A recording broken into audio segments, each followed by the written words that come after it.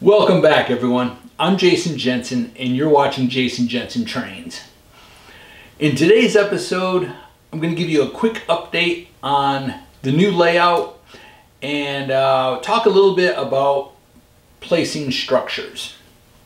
Well, if you haven't already, please subscribe to the channel and be sure to click on that bell up in the corner to be notified when I upload more videos. And if you'd like to see more work from me, please visit me on Facebook, Instagram, Twitter, and of course YouTube. And just type in Jason Jensen Trains on all of the platforms. So let's move on to a quick update on the layout, and I'll show you what I've been working on. So as you can see, I've been placing structures around the layout and moving them around quite a bit just to get the look that I'm after. A very good tip when you are placing structures is to not put anything parallel to the edges of your layout. For example, right here there is a road, and I know it's hard seeing, and maybe I can take the camera off the tripod and show you in a minute what this looks like. But the road does not go straight through. I'm putting a bridge here and it's not straight, it's not parallel with this side here. The road slightly curves, and then the bridge, instead of being straight, is at a little bit of a slant, a little bit of an angle going this way. So, same with these buildings. This structure right here, see, if you have it parallel with the side, and if I turn this one parallel with the side, and this little structure, when you have a camera and you're taking a picture straight through,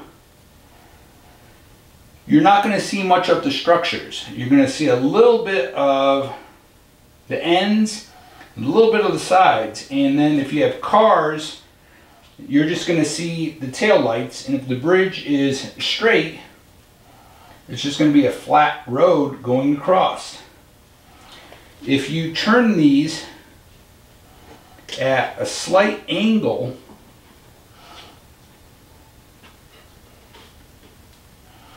now they're at the same angle that the road curves, and if your camera is right here pointing in, now you're seeing so much more of the buildings. You're seeing different angles. And you're getting not just the back of the cars or the front of the car, you're now getting a little bit of the side of the car showing up in the photograph. And again, it might be hard to tell because of the camera angle, but even my stone walls, nothing is parallel with the edge of the layout. Everything is at a slight angle. And then even my track will come through and curve, but even here it's slightly curved and it's not going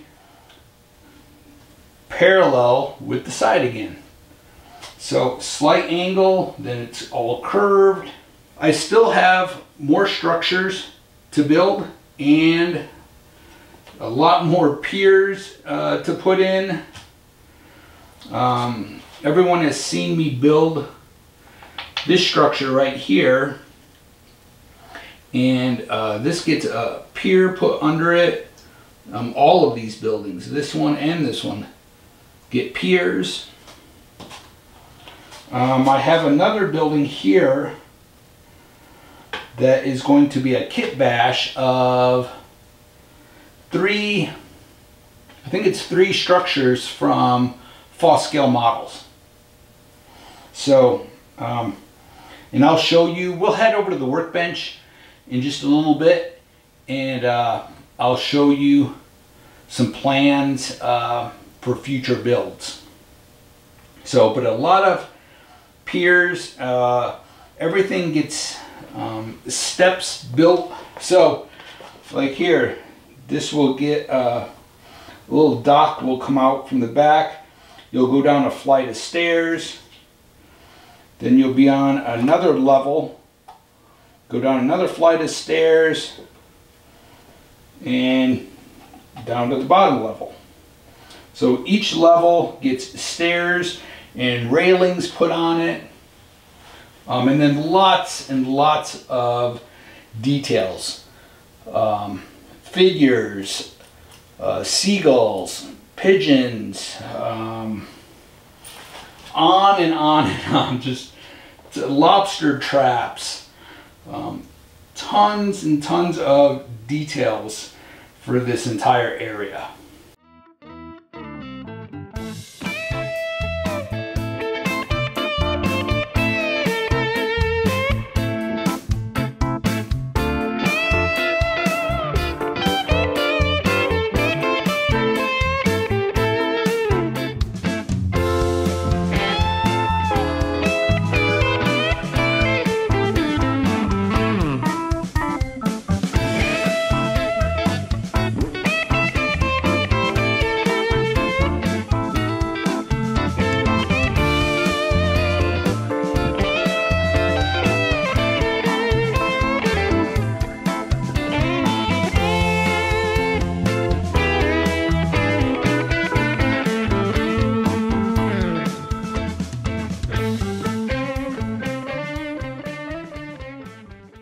Another upcoming video, I've gotten so many requests about the clouds, and people want me to do a video that is showing in real time how I paint the clouds. And so I will be doing that. And most of you have probably seen this portable backdrop that I've painted. I use this when I photograph all of my models for Facebook, Instagram, Twitter, everything. So, and what's great is when I'm photographing the layout, I can put a stool and prop this up if I'm photographing this direction, or put it here if I'm photographing going out. So I will have an entire video on painting a portable backdrop. Now you can use the same technique for your wall or whatever type of backdrop that you're doing. So, but that will be an entire video coming up. So let's head over to the workbench, and I'll show you some future plans for structures that are going to be built, and give you a close-up look on some of my newest structures, like the little fishing shacks that I've been building. So first I'd like to show you some little fishing shacks that I've been working on. And I will be adding more detail to this. All of these get put onto small docks, and there'll be crates, barrels, maybe fishing net, buoys hanging on the side, lots of details. What's great about these little shacks is they're simple little projects that help you practice on all different techniques. Everything that I did on these, I have separate videos for. I have a separate video for wood shingles. I have a video on painting corrugated metal. I have a video on how to do peeled paint. I have a video on tar paper roof. So it's great to be able to combine all the different tricks and techniques that I've learned onto these little structures. And it's an easy way to keep involved in the hobby. This is not a summer hobby. You know, in the summertime, most people have yard work or kids home on summer vacation. There's so many things that keep you from doing the hobby, and little projects like this, these three probably took me 3-4 evenings. I bet 4 evenings I worked on these. So just a great little way. And you know, you can build these for any area of your layout or diorama. They're very easy to place anywhere. I did want to mention real quick that the weathering on these were done with pastel chalks, and I used black along the bottom and I brushed it on very lightly. Then I took an olive green and scrubbed my brush over it and then lightly brushed it on. And I don't know if you can tell, might be hard to see, but there is some green on there.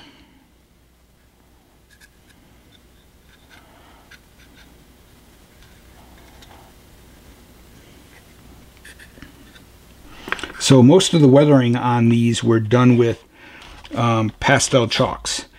And again, I do not seal these because really they don't get handled. Once these get put onto the layout, you're not going to handle them, so the pastels aren't going to come off.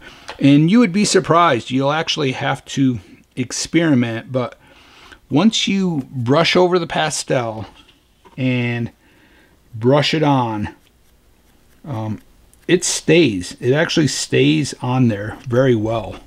It's not like it's going to blow off or eventually fade away.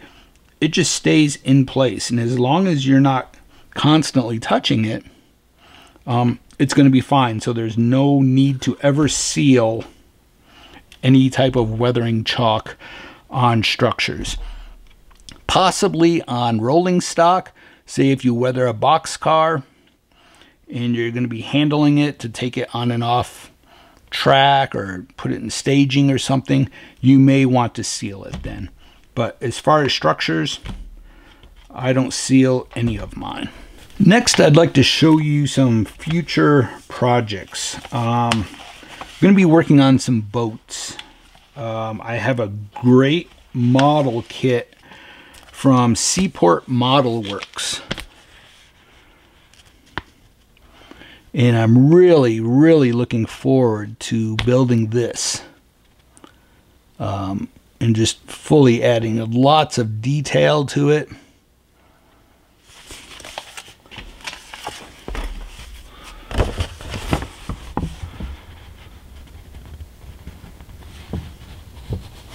And then I have I probably have 4 boats from rustyrail.com. And they're all resin boats, and there's some assembly to them, but just great detail. And I will be adding more detail from Rusty Rail, like their lobster traps. I'll be adding figures. So they have some really great model boats.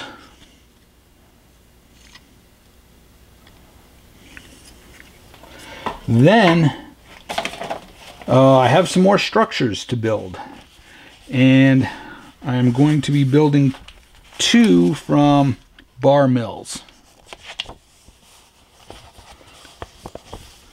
So this one here is waterfront willies.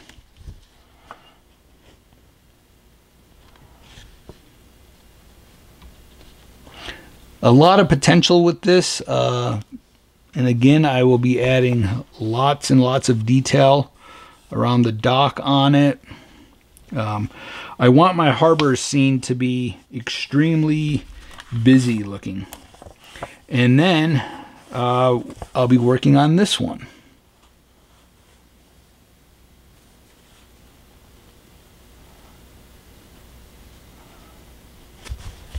So again, I will have to build a dock for it. I then have a very large project, a kit bash that I am very excited about. I drew this quite a while ago, and it's combining 3 kits from Scale models. And I'm so excited about building this little bridge up here and all these little railings with the rope. Very excited about this one. This one starts out, there's a main building, and I am using Tower 2 kit.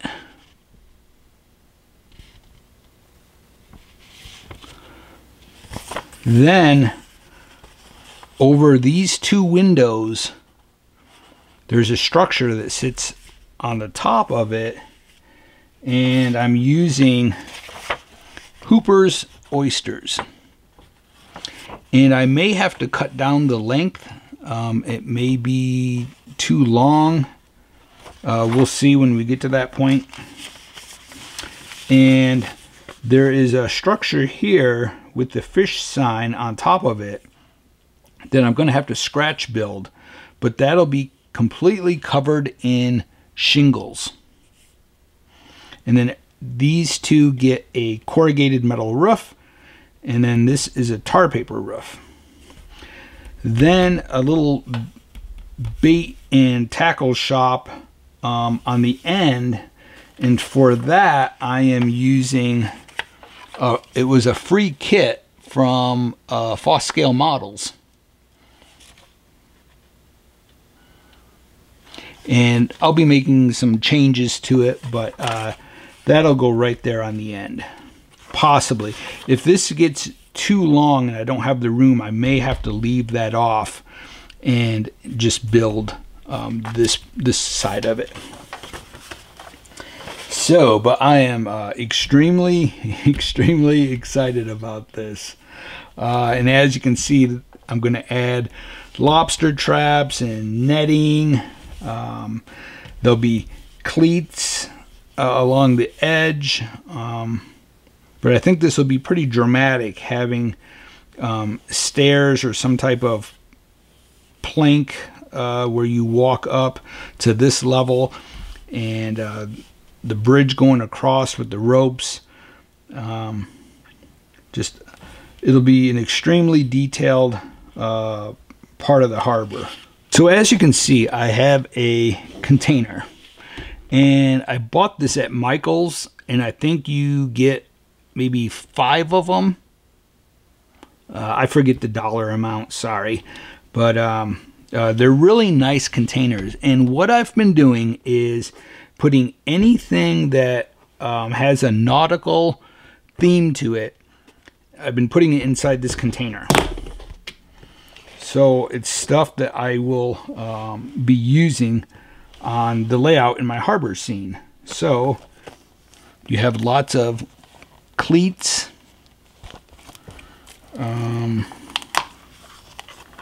Here's figures that I'll be using. The figures are from Model Tech Studios. The cleats are also from Model Tech Studio. Here are seagulls.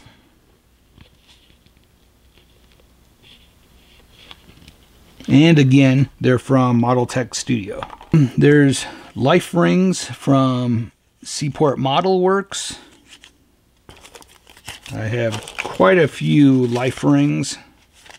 And then some cleats. from Seaport Model Works. Some vents, a vent and a pipe from rustyrail.com. Some pigeons. Tichy Train Group. TichyTrainGroup.com sells these really nice jigs, or I'm sorry, jib cranes. We have some fish netting, more birds. These are nice, the channel markers. So this is stuff that was kind of scattered in different containers that I've collected over the years. I didn't just buy this all for the area that I'm working on now. It's leftovers from possibly other jobs, other projects that I've done. So I've just been collecting stuff for quite a while. Here are crates. Some more crates. These are from rustyrail.com. Lots of lobster traps. I've got some boats.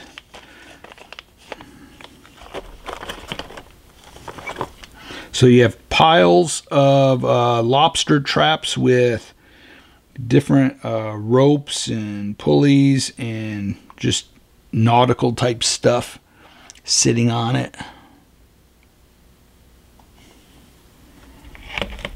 So as you can see, there's just tons and tons of stuff. I have shingles for the kit bash that I was just showing you. These are the shingles that'll go on the one structure that I have to completely scratch build. So lots of crates and barrels, little boats. So if you find yourself wanting to do something pertaining to your layout or pertaining to your diorama, but you don't have the time, start a box or a container that all of your details are going to go into, that you know that you're going to be using when you do have the time. This is just great in the evening to walk into my workshop and go through some boxes and, you know, dig out nautical themed stuff and just keep adding to this container, knowing that eventually I will have time to work on my layout, and it'll be nice to have everything in one container.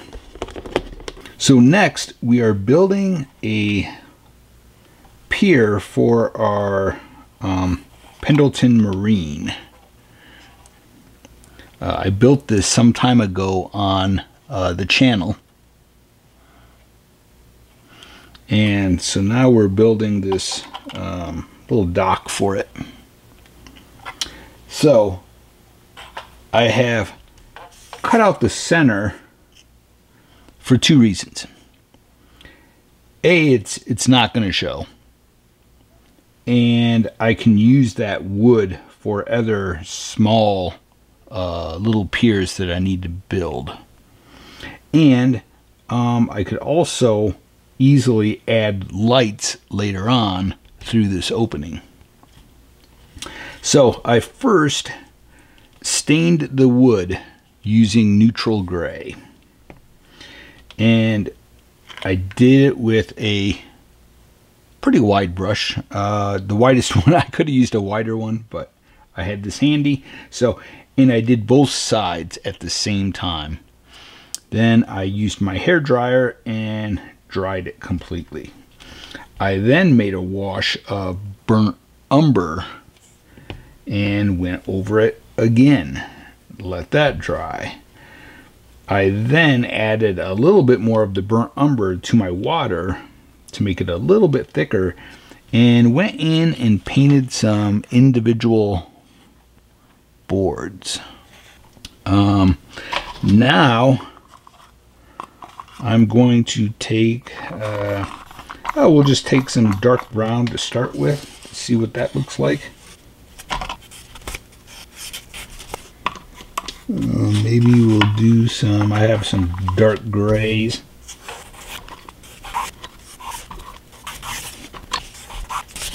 Then we just kind of blend it out.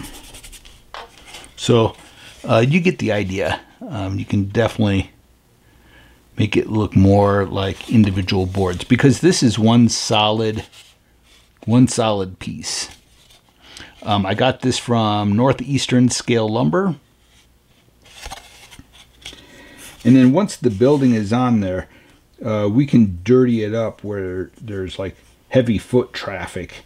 So we'll definitely add some dirt and grime to it. I'm going to stain some wood that is 1/8 of an inch wide and probably 1/32 of an inch thick. And I'm going to, we'll flip this upside down, and I'll probably take 4 or 5 of these, and we'll space them. I'll do one here, here. So, like I said, 4 or 5 of wood ones that are stained to match. Then we are going to, because we're going to do a whole bunch of these, and sort of to cut down on cost, what I'm using, we're going to fill them in with these. And what this is a thick watercolor paper, and it actually is the same thickness, so it's about 1/32 of an inch thick. And you probably can't see it, but it has a texture to it. Now what I've done is I took my neutral gray and I painted it, and now you can see there's definitely texture to the paper. And if you want to, you can take sandpaper and just in one direction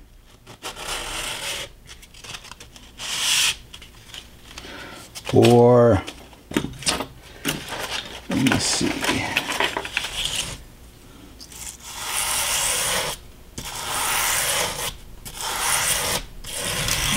maybe not so much with the wire brush, but the sandpaper roughs it up a little bit.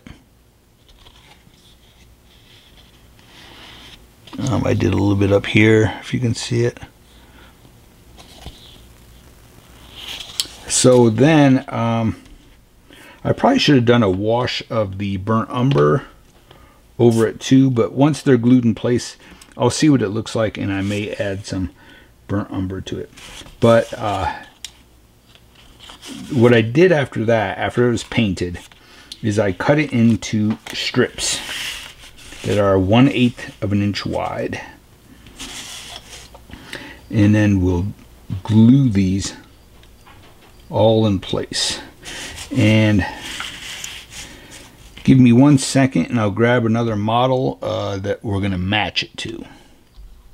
Okay, so I grabbed this model, which all of you have seen me build, and there is what it's going to look like.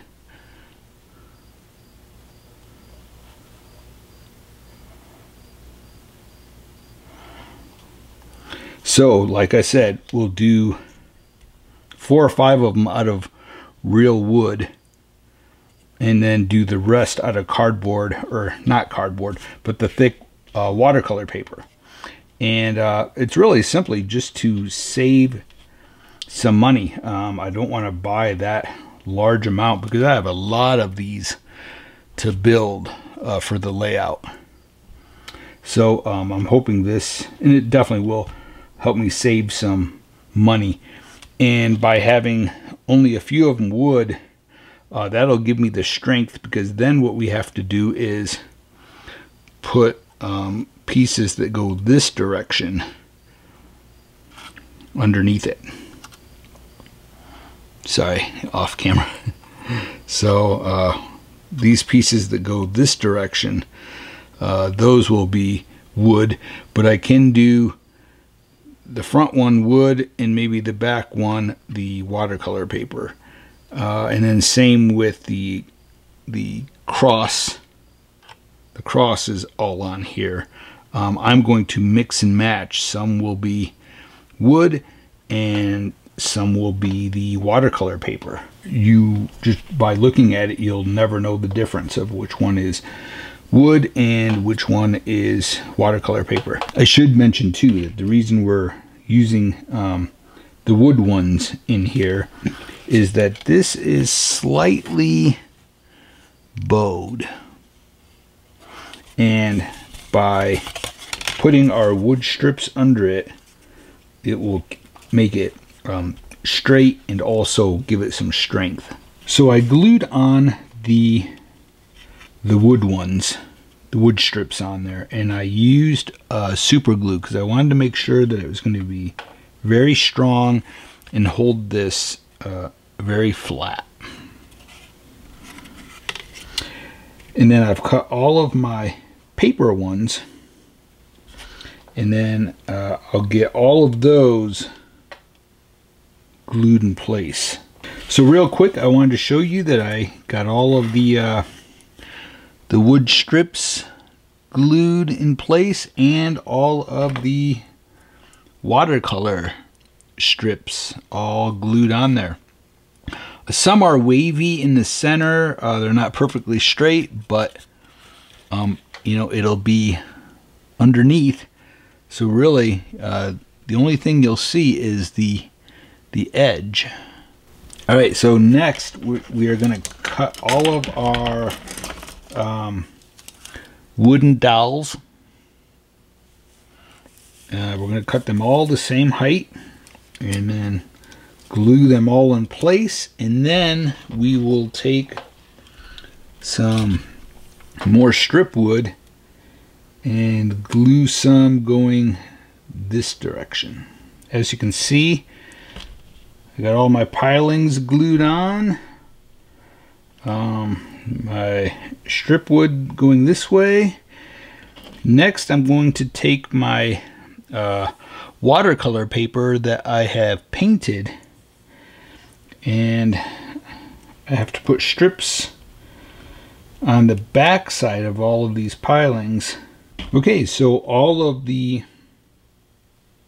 cross sections are done. So you can see I left it the unstained wood, and then the paper was painted so that you could see the difference. But once I paint all that, it'll all match and you won't even know the difference between the wood and the paper. So it is finished. It took quite a bit of work, but I'm really happy with it. And like I said, you can't really tell what's paper, what's wood.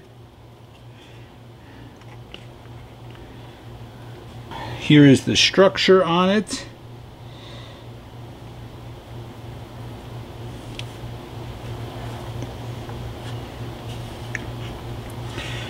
So I am now going to build my crane. There's a crane that sits on this corner right here, and then I've got some cleats to paint and glue on here. I've got some ladders, maybe one in the back corner here, one here, and one over on this end. And then I'll paint all of my detail castings. I've got lobster traps and barrels and crates, and we'll see what else we can add to it. Maybe hang some netting on it. Let me zoom out a little bit. You get the full picture.